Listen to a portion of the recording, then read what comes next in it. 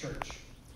He was extremely honored to have them and happy that in late June 2013, Roxanne and Tom attended his ordination as a priest. He said it was such a treat to have them there with him on that occasion. Their presence was the one that he counted the most for him, beyond the presence of his other friends and family. Tom had become a true friend. Michelle said, and I quote, "He made my life special." Michelle was not alone, because Tom made everybody feel special. As I reflected on this, the stories from my other friends, I realized there was something new about Tom. He was a teacher. He led by example. He cared about others. He was full of life.